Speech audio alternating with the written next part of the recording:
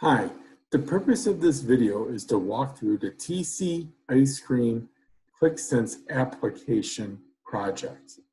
The project starts off with a QVF file, a Qlik Sense file with the data in a template sheet.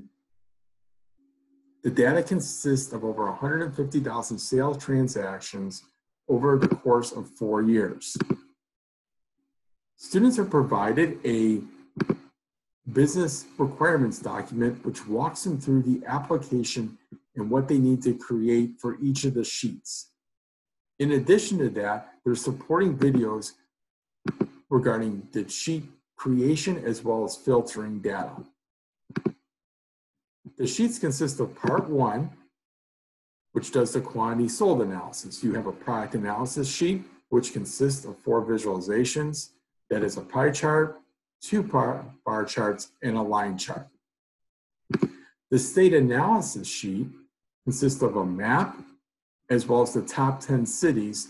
And of course, the map and the top 10 cities bar chart will adjust based upon the filtering of states and or cities, dates, products, flavors selected. The raw data lets you basically view the raw data of the application. You can select a specific dates, as well as a specific flavor and even a specific product that correlates with the flavor. Part 2 of the project, which is a little bit more intermediate skill, provides the opportunity to create master measure and a variable to calculate the profit by year. That is, you'll have a profit by year quarter bar chart, a product quantity sold sales profit scatter plot chart, as well as a product quantity sold and sales profit table.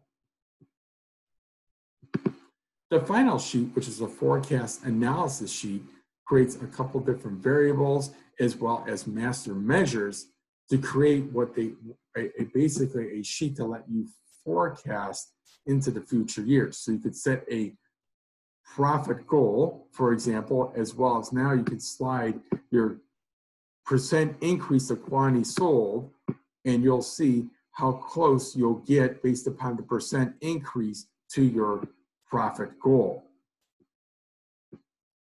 Again, the video, the application accompanies a business requirements document, several videos, as well as some concepts are obviously done here during the project are supported by the Qlik Sense Academic Learning Continuous Classroom, which provides several hundred videos as far as Qlik Sense goes, using Qlik Sense, application design, data literacy, basic business analytics definitions. And that concludes this video.